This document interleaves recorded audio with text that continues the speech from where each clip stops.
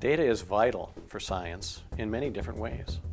It is the validation of our ideas. It contains the measurements of everything that's happened on the Earth in a quantitative way that can be analyzed. And it is also the form from which we generate information about prediction. So there's data everywhere we look. The Research Data Archive started at NCAR more than 40 years ago and has been continuously maintained and grown over that period of time.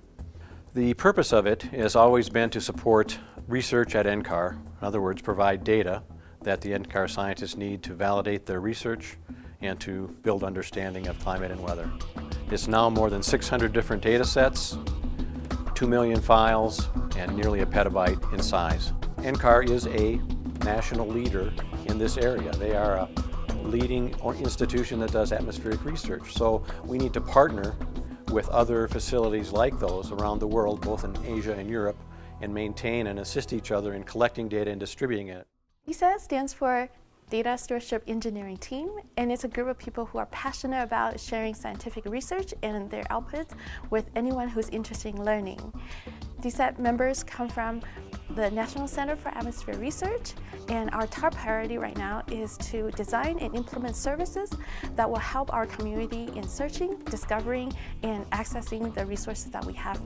DSET is currently building a new web-based resource center, and it's called DASH, or the Digital Asset Services Hub.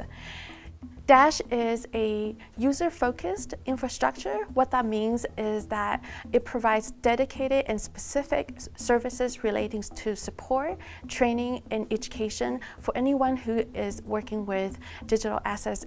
Access to the Research Data Archive is really quite flexible, and we're very proud of that.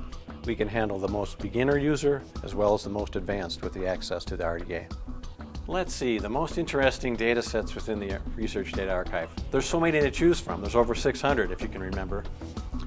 But if I have to choose one just off the top of my head today, I would say the International Comprehensive Ocean Atmosphere Dataset.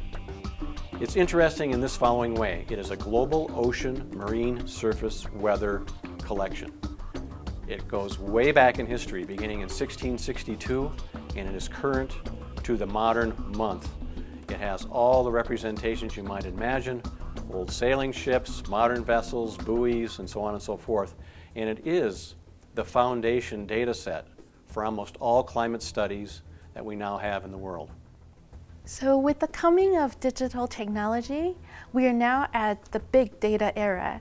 And by big data, we really mean data are coming faster, with larger volume, with a lot more diversity, and basically just very overwhelming for any individual. But at the same time, there's also a lot of benefits, a lot of values that we can get out of the big data. So with data management, with the improvement of applying data management practices, we can see that we can look at the values of data, take care of them, and ensure that these data are fulfilling their fullest potential for scientific advancement. In the early days, science data was just for the scientist. Now everybody wants data. So more and more we have people coming to us from other fields, biology, other sciences for sure, but even the citizen science. People that are planting crops, growing gardens, wanting to go on a sailing trip, you name it. Everybody wants data to help support the ideas and their adventure for the day or week or month, whatever they have planned. So I see the future for data is growing wider and wider, and we need to develop ways that we can distribute the valuable information, such as we have in the RDA, to a broader audience. That's a challenge for us.